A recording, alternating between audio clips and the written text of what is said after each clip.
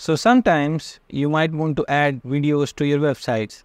And nowadays we see a lot of videos in almost all websites. Let's see how we can add a video to the website.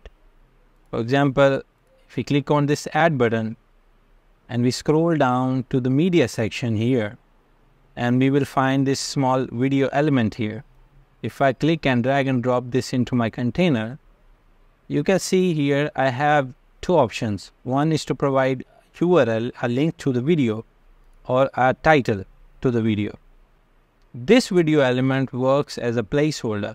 So if you have a link from any platform, for example Vimeo, YouTube, or other platforms, Dailymotion, you can get that video link which is embeddable and put it here, and it's going to preview that video here and you can play and work with it.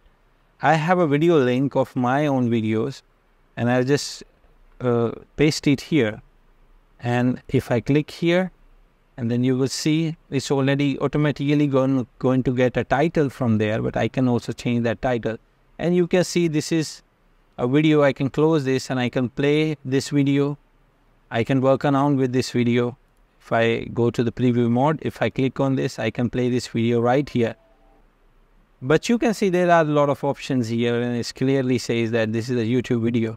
So if I remove this element from clicking here and clicking the delete button or backspace button here, if I go to the add section and there is an other video in the media area, for example YouTube.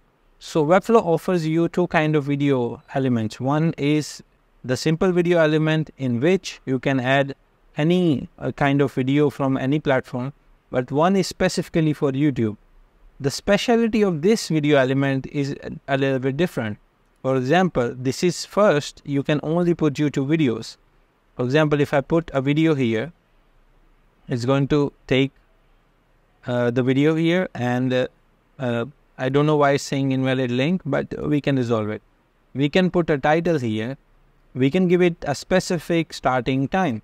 The other options we get is we can mute the video, we can autoplay the video, we can choose to show or not to show the players. For example, if I close this and now if I play the video, it's not going to show the players and video is auto playing.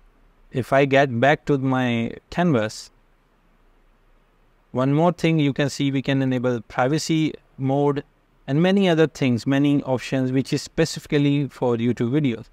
So that's the difference between these two elements that Webflow provided us, and this is how we can add videos to our Webflow website. That's it for this video. See you in the next video.